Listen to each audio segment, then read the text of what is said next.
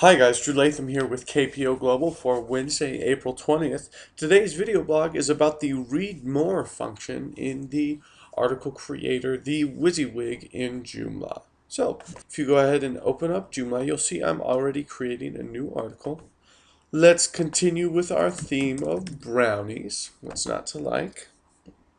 So, let's put a little article. This is our secret recipe for Andy's mint brownies. Come to the next page to find out more. Put a space right there so we have our content, we have our title. Then most importantly, you go right here, you click read more. It's literally as simple as that. You don't have to put in any information, anything at all. So then we put 1 cup flour. Oh, wrong section.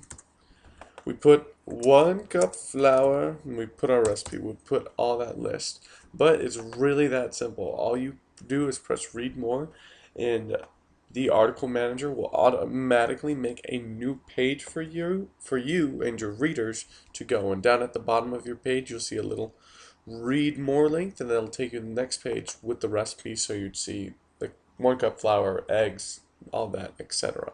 It's a really simple tool, but if you have something interesting to reel, it helps build up that tension, or if you just like to keep your articles kind of separate, that helps a lot as well. You just press save and the article will go published based on where you want in which section.